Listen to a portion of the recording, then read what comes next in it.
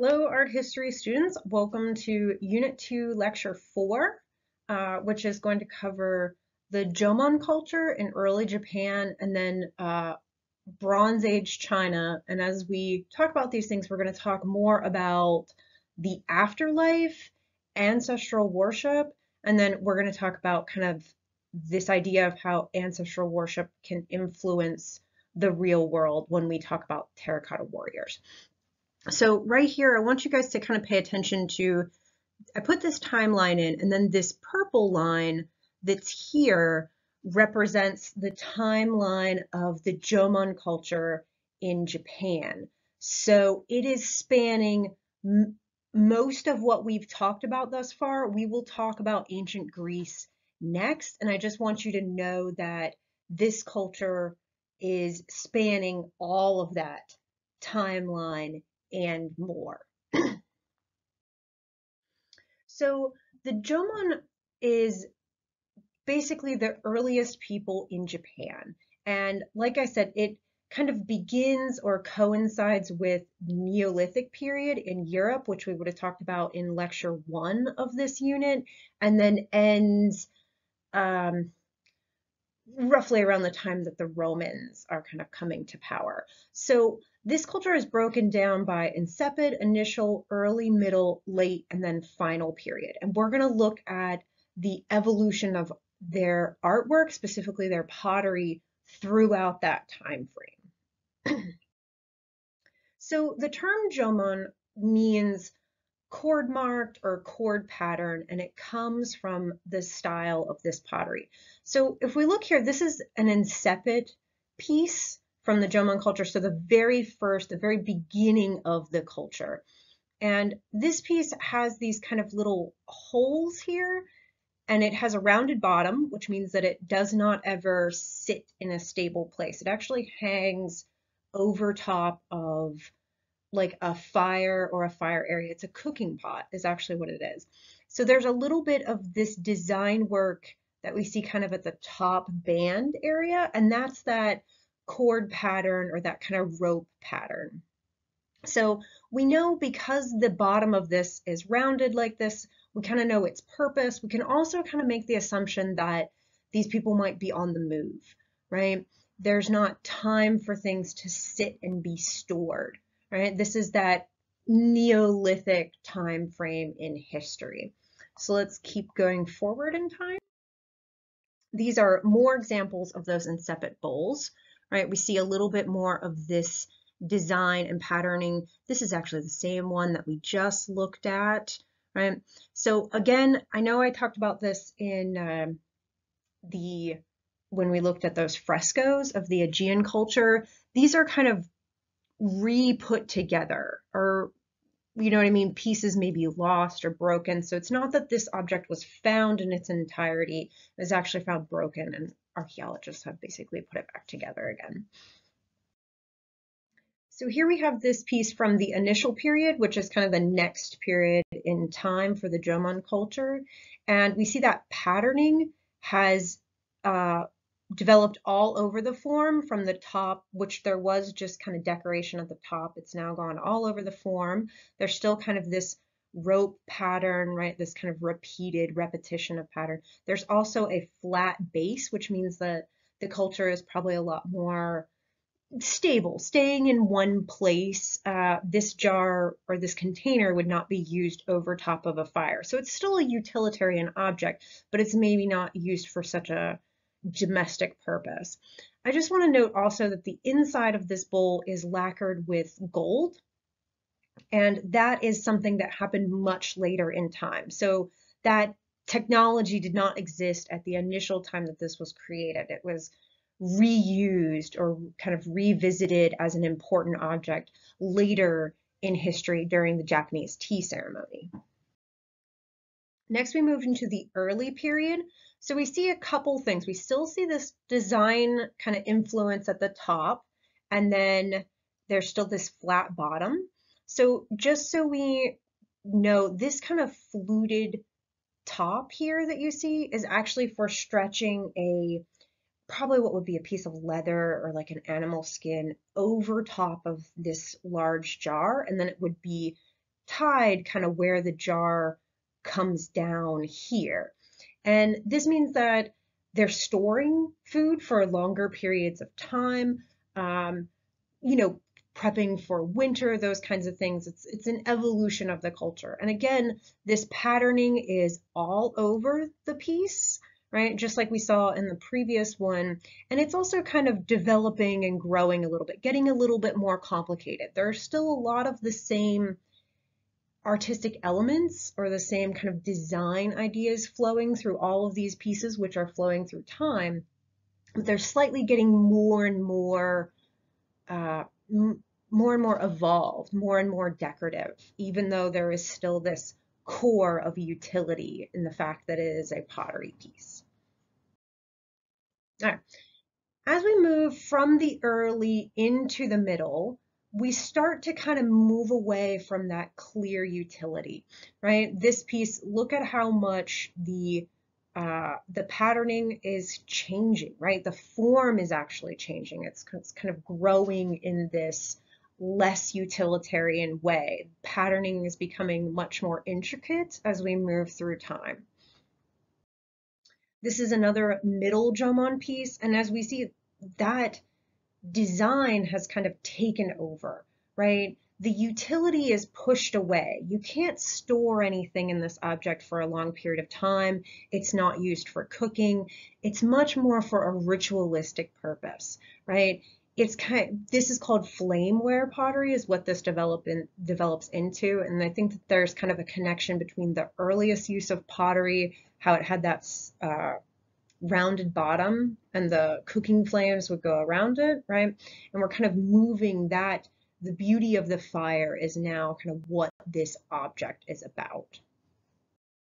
This is the late Jomon culture, right? This is kind of the explosion of all of that intricate detail, right? All of the swoops and kind of the swirls, right? You can, excuse me, clearly see that flame style pottery of why it's called that, right? And again, the container is actually very small, right? It's kind of the fact that this object is containing something is certainly no longer its main purpose, right? It's all of this that's kind of coming out of the top of it that is really what the artist or whoever is making this is paying more attention to that, and you as the viewer are seeing more of that, right? So that's really coming to the forefront of what the object is about. So there's this evolution of form, right? This evolution of decoration that is kind of coinciding with the prosperity of the culture. If we could imagine kind of like a graph that's kind of going like this, right? As time progresses and prosperity progresses, also decoration is progressing. If you want to think about it as an X and a Y axis. So let's talk about kind of the last or time frame in the Jomon culture. So the final Jomon kind of breakdown of this very large, very long time span culture is called the final. And here the culture is kind of going into a decline. But so there's this return to strictly utilitarian objects, but there is definitely this reference. All of this design work that we see here is referencing back to that flameware style, that the time of prosperity. So let's kind of break that down again. So I've kind of put all the images that we've seen from this culture in kind of a chronological, almost like a little wave here, right? Just like we would have talked about as this could have been a graph or a chart, right? If this is the peak here of prosperity, and then when the culture goes into decline, the art that is created directly references this peak, right? It's looking back at a better previous time and kind of replicating the artwork that would have been at this time of high prosperity. And we see this a lot in art. And that's one of the reasons why I'm kind of introducing it here in this kind of early unit. Art is often going to reference what the makers or the people of the time that it was created would see as the height, right? Or the best. There's this time called Romanesque, right? And it's referencing back to the great time of Rome, right? That's what artists are looking back at. There's a couple times when the prosperity of a culture and the art that's created, we're kind of referencing this peak time, aren't in alignment, right? Specifically during the Northern Baroque period, this Rococo period where there is this decline in prosperity for the majority of people, but there's this super tiny elite wealthy class that makes all of this artwork. So there's a disparity about this. So this is not a rule that's set hard into stone, but we will see oftentimes art referencing previous art and sort of the reason that it's referencing previous art usually has to do with prosperity in some way. And I use that term prosperity rather than the term economy. So you could think about it like prosperity is people having what they need, right? People having food, people having safety, people having all their basic needs fulfilled to the point that they can create art about ritual and about more for the beauty of it, right? If you are having a hard time surviving, you're not going to create something this elaborate. Right. So this is going to change, and we're also going to talk a couple times, especially as we get farther into, I guess, the future from where we stand now in the class chronologically. It's going to be where art will often reference time back, sometimes to draw awareness to a lack of prosperity or something of that nature. Think back to when we looked at art and analysis and we talked about the Guerrilla Girls poster of that previous artwork, the Grand Odalisque, right? So there was this reference for this specific group of people. In that instance, it was feminism. But there's always going to be this reference back in the art world. So that's kind of one of the main themes that I want to push forward with looking at the Jomon art, specifically their pottery. So I just want to take like 2 seconds. If we were in the classroom, which I wish we were, I would ask you guys if there were any questions about this, but at the moment, we're just going to move on to more amazing Jomon artwork. So these are the dogu. Their purpose is unknown. I want to stress that because we're going to see more of these, and then as we move into the Kofun period, we're going to see more of these kind of little figurines, which may or may not actually be similar in their purpose. So the purpose of the dogu is unknown. These are little clay statues, and they are a lot of them were found. Archaeologists have found a lot of these dogos. So they know that they were very common. They were very important, the fact that they would have made so many of them. And as we go to the next slide, they made them out of a multitude of materials. They're not always made out of clay. This one is made out of stone, but they have this kind of very interesting body with these kind of interesting eyes and this kind of helmet. They're highly decorated, right? Kind of in that same, not quite the same flameware pottery, but a lot of those same kind of spiral decorations are apparent on both. This is the Jomon Venus figure, right? So I put that in quotations. We talked about this when we talked about the woman of Willendorf. So the idea of these fertility figures, when this was early art historians and archaeologists and whatnot use this term Venus, right? So Venus is the Greek goddess of love. And there was kind of this relationship that, oh, this must be the ideal woman, right? When we think of the Venus of Willendorf, it was those kind of like wide hips and large breasts, right? But our art historians and archaeologists and just kind of academics in general are kind of moving away from that concept. So when I found this, when I sourced this image, this term Venus was associated with it. And I try not to ever change any of the information that's present when I pull images from museum websites or anything like that for these lectures. It's just kind of an honesty thing. I never want to edit information. So I put that in quotations because it was there when I sourced the material.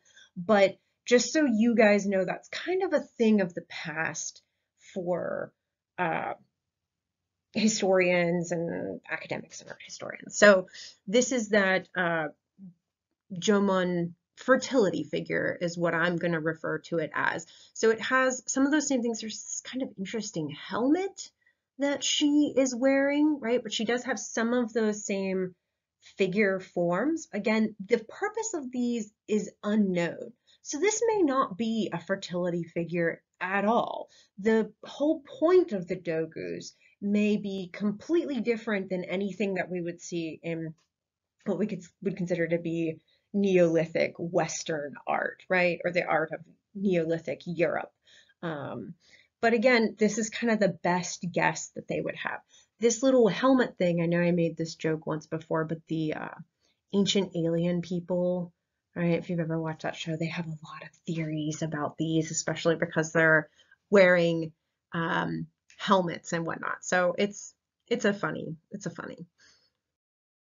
All right. So as again, this is another from the late Jomon period. So they're not always standing figures. Sometimes they're sitting figures. Just two things I want to point out is this patterning, right? That's the cord patterning or kind of the rope patterning that is very synonymous with Jomon culture and Jomon art, right? That's what that word actually means, is that cord pattern.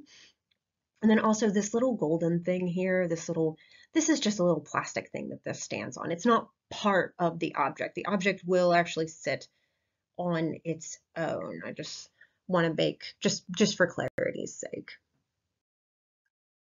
Okay, so there's some information here that is not necessarily going to be on your test or anything. I just wanted to give you this information just for full clarity. So after the decline of the Jomon culture came this Yaoyi period, right? And then we're not talking about any of the art from that time frame. What we're going to actually talk about is the Kofun period, which I would say, if this is sort of our prosperity chart, right, and this is sort of that flameware style, and then they go into decline, the Kofun period is kind of like the next rise, right? Rise in prosperity, thus rise in art that's being made. Art and prosperity oftentimes go together. The more prosperity there is, the more art there is being made. So the Kofun period saw a rise in funerary rituals and what could be a new clay figurine or could potentially be a clue to what the dogu were. But these new clay figurines are called the hanawa, and we're going to see exactly how the hanawa were used in funerary rituals. So these are hanawa. They are not just people. The hanawa represent everything that's important in this life, right? Like your home and your horses and the people that are in your life as far as, servants and whatnot like that. So the hanawa are directly related to funerary rituals. And I want you guys to kind of just remember for a moment all of the funerary rituals and funerary ideas that we talked about during the last lecture, which would have been on ancient Egypt. So during this Kofun period, they make these keyhole-shaped tombs, right? So this image here is a current day, I mean, I don't want to say like 2021, but maybe 2001 or something, of this is an artist's recreation of one of these grand tombs. So we see there are larger tombs and then smaller tombs, and they all have this keyhole shape and then this moat around them. So what would be on that kind of keyhole shaped mound would be these hanawa, right? And they're placed around this tomb, right, as a representation of what this important person who's buried here would sort of have in the afterlife, right?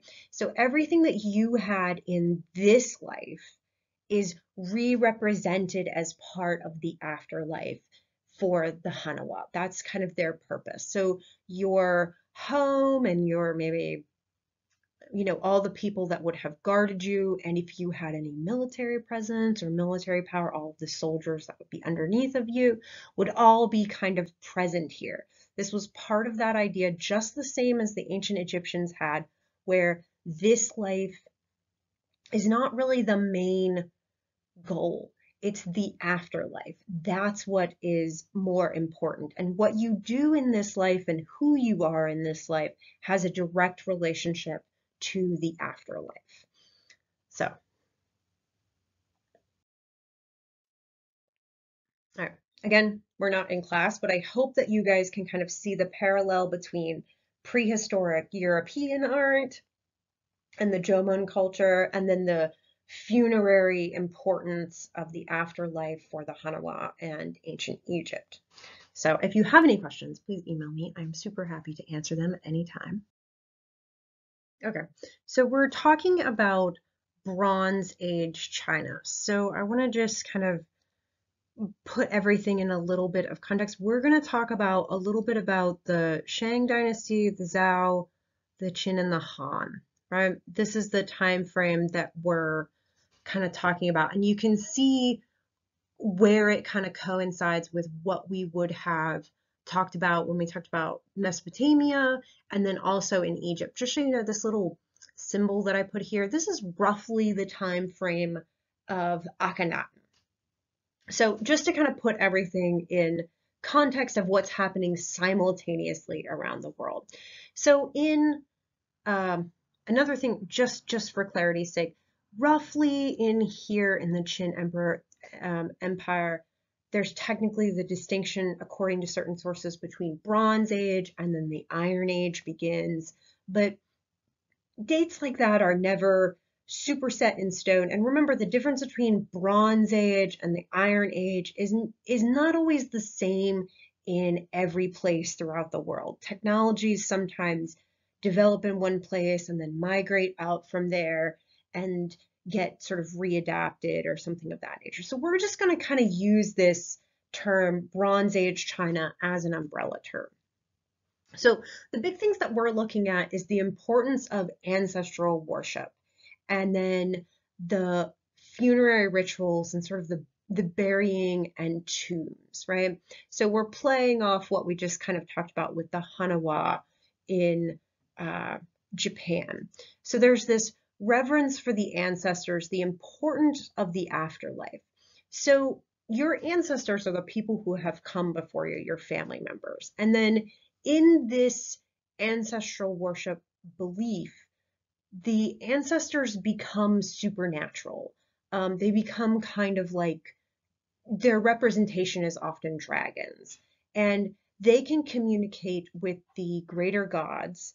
They can also intervene with your life as their descendant, right? So you have to keep them happy. They can protect you. They can also sort of like punish you if you dishonor them or something like that. Even though they are gone, they are certainly still a very big part of your life, right? And who you are as an individual. And that's important. It's not just this pantheon of gods up there that acts and interacts kind of regardless of who you are. They have kind of a direct impact on your life. At least that's the belief structure of these people between the realm of the living and the sacred realm.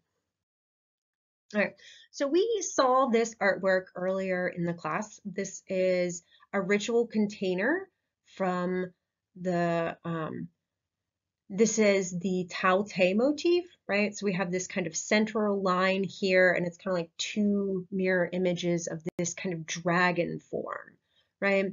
These are its eyes, and these are kind of its horns, but it also has this, it's like a multitude of faces layered on top of each other is kind of what you would see. And anything that the Tao Te motif is on is always going to have to do with the ancestors. So just to reiterate that point, this is it kind of drawn out. It might be easier for you to see this way. So this is a zoomorphic motif, right? That's a vocabulary word that we would have learned last unit, right? And it has this association with the ancestors and also kind of dragons, which are kind of the same thing. They're different, but the same, right? So this is used in rituals that deal with the change of the seasons and also specifically with ancestors. So this is called a guang. This is a ritual wine vessel. So this object is basically like a teapot, kind of, right? It's got this handle on the one side, and then wine would come out in this area. And it has that Tao Te motif on it, actually many times over. It might be kind of difficult to see, but this is the Tao Te motif here. There's that kind of center line, the eye, and then there's the kind of horn on the one side. You can see it on the other side also. So we know that this object deals with the ancestors. And what this wine vessel is for is actually for bringing wine to the ancestors. In this belief structure of ancestral worship, your involvement was very important to your ancestors. You had to bring them things. And if they were to maybe come to you in a dream or something, you had to do what they say. They're involved, the afterlife's involvement on your life was very strong. There was a very strong connection between those two. So unfortunately, no one sat down for Sunday dinner and poured their wine for themselves out of this incredibly awesome ritual wine vessel. And these came in a huge variety of shapes and sizes. Right? So there's again just that kind of information. And here are some other examples of these ritual wine vessels. Again, all of them have, I know it might be difficult to see, but you can kind of see the Tao Te motif is represented and repeated in a couple different places. This one here with this cow is absolutely my favorite, just on a personal note. Look at those bulging eyes. You can't tell me that the person who created this did not have some kind of sense of humor.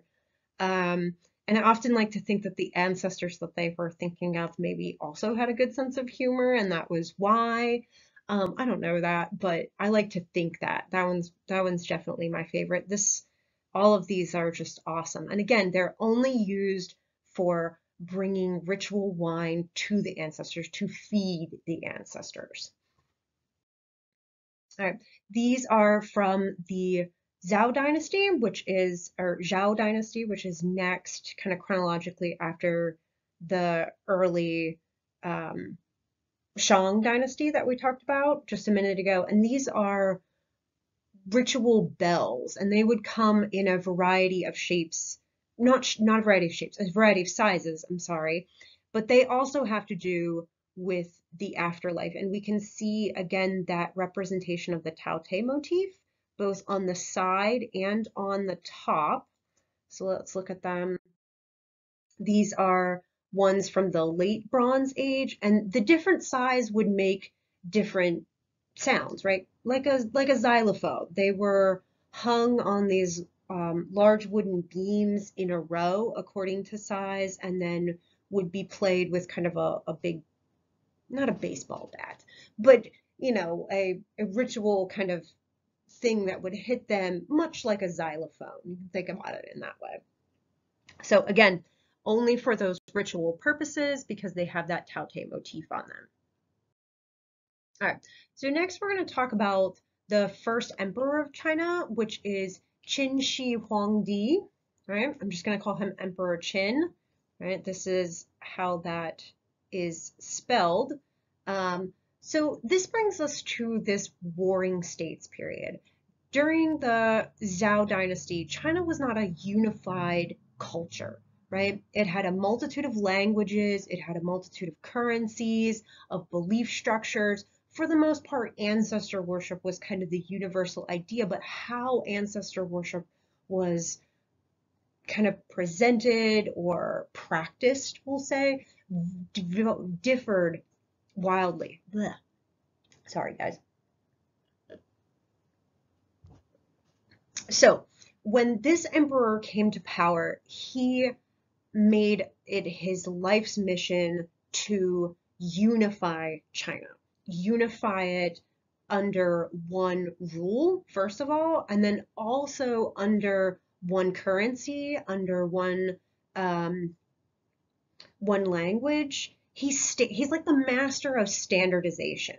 So if you can imagine that you were a trader and you were going from, you lived kind of like in this little area where a multitude of places were. And when you went with your little cart of goods from one country or one sort of ruling state to another, the road wasn't wide enough for your cart to drive on. Can you imagine if you went between West Virginia and Maryland and suddenly your car didn't fit on the road, how difficult that would be? So that's one of the things that he standardized was the amount of space between wheels on the axis of a cart, right? Which sounds very silly, but when you really think about it in practice, that is part of what makes the flow of people and goods and whatnot between spaces, which also helps with the flow of ideas, which helps with the unification of a group into a kind of homogenous culture.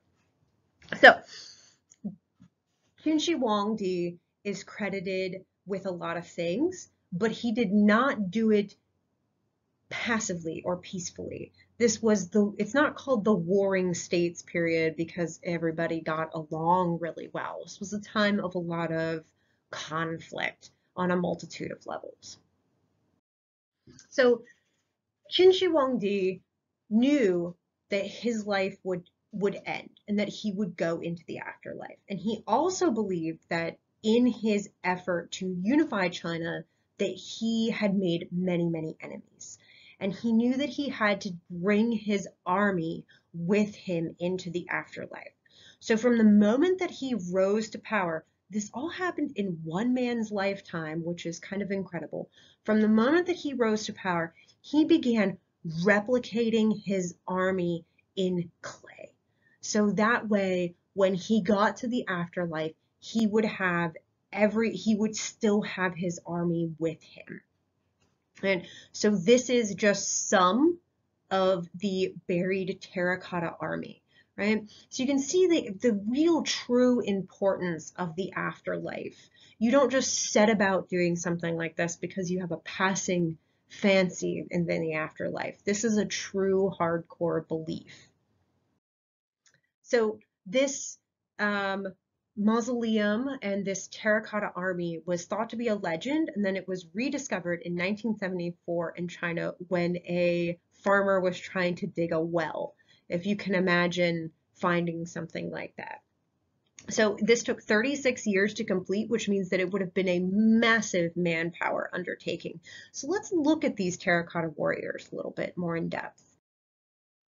So if you look here, there are not just the warriors in their armor. Everyone has armor and whatnot. It's not just the warriors. It's also horses and carts, and the guy who cooked all the meals, and all his pots and pans are recreated, and any kind of equipment that would be needed, ladders, anything like that this army would need was replicated in clay and then a part of this burial complex in Xi'an. So if you also look at this guy's face and then look at this guy's face, they're not just kind of generalized faces. They are unique features, right? Every individual person who fought for this emperor was uniquely identified. Now, let's look at that a little bit more. So here we see some of those unique faces and those unique characteristics. So it's probably easy to say and assume that if you were a top general, you probably had your face sculpted very clearly to your identity. Whereas if you were the army ditch digger, you probably kind of get a generalized face. So they're not like 100%, but there is a specific identity for each of the soldiers, right? It's not that he just made this terracotta army larger than his army, because remember, what is in this life is re-represented in the afterlife. So they had to kind of be parallel. This isn't like a make-believe army that he then would take to the afterlife, like golems or something. This is a real representation of people who would have existed. So they found that a lot of these terracotta warriors, which are not all buried in one place, it's sort of like a complex of different burial mounds with different groups of soldiers, and eventually where Emperor Qin would have been buried. So some of these places were sort of found, and after his death, people went in and destroyed this army. Now, this isn't like a natural disaster happened and all these broke. People of the time after his death, who he was not a very well loved person, Warring States period, right? He was not well received by everybody, went in and destroyed a lot of these terracotta stores because the belief was that strong, the belief that he would then command this army in the afterlife, and they would eventually have to go to the afterlife, and their ancestors are in the afterlife. So they did this in this world almost to the sacred realm and the real realm are very well clearly connected in this belief structure. So just kind of putting all that information forward. Next, we're going to move to the Han Dynasty, which is the next dynasty chronologically after the Qin Dynasty. And we're only going to look at one artwork, but we're going to kind of break down quite a bit of iconography and kind of what the belief structure is, still in line with the idea of the afterlife. So this is the painted banner from the tomb of Lady Di. I'm not going to try to pronounce this part of her name because I know I will mess it up. So there's a couple things we see here that we've seen in other artworks. So there's these lines going here, here, and here. And they are used very much so like registers from ancient Egypt, separating the kind of cosmic sacred realm at the top, the heavenly realm, and then underneath here, I know it's kind of difficult to see, is Lady Di and her attendants in life. This is then the mourning of Lady Di after she passes, right? So there's kind of this, in this image, in this section, there's kind of this merging of sacred realm iconography with real world iconography. And then the bottom is the underworld. But what we're going to pay attention to is kind of this top part, this widest part, right? This is kind of the largest section of all four sections. And there's an interesting story here. So if you see there's this kind of all these orange circles and then this bird in there, right? So we're going to do quick story time with Lacey. So the story goes that there originally used to be 7 suns in the sky, and they would take turns each day. And then after a sun would go across the sky, it would rest in this tree. And they would repeat this kind of pattern of all these multitudes of suns moving. So what happens is one day this big crow lands in the tree where all of the suns are resting and scares them all into the sky at one time. And then this is too much. There are too many suns in the sky. The seas are boiling and everyone's burning. It's too hot. There's 7 suns in the sky at once. So a kind of mighty archer goes and takes his magical arrows and he shoots the suns out of the sky. And just before he's going to shoot the final sun, someone comes and stops him and prevents him from casting the world into darkness, which is why we only have one son now, right? So this is the kind of story. And if you're thinking to yourself, why do we need to know this? Just know that things will oftentimes maybe work their way back into the class. But for now, just enjoy that as kind of a little story of a little myth from Bronze Age China. So Lady Di was a noblewoman.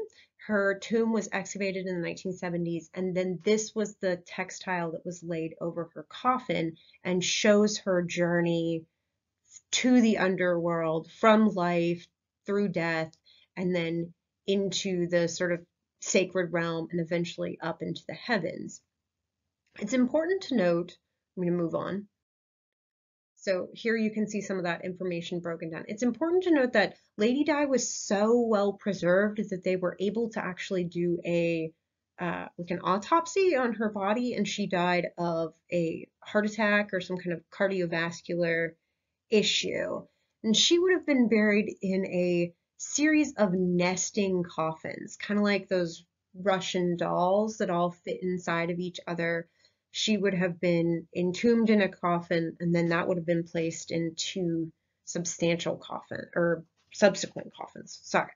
And they all would have fit into each other. So a noble woman with a lot of power and wealth that would have went along with her life. All right. These are all of the key terms. I will see you guys next time for the for Greece. So that's what we're talking about next time. Have a good day. Stay happy and healthy. Email me if you have any questions.